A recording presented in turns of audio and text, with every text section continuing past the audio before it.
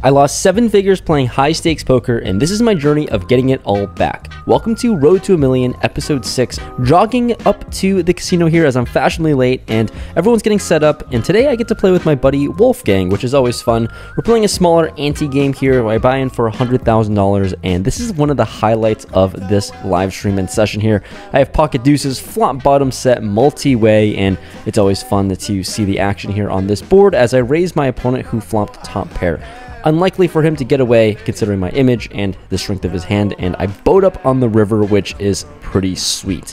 Here we get it all in for over a $10,000 pot, and we're going to run it 2 times, bottom set versus top pair. I'm likely going to win both runouts, which I hold and do, and very nice pot to win here as I end up winning $7,900 on the session and getting close to that $250,000 mark on this series. Follow for more.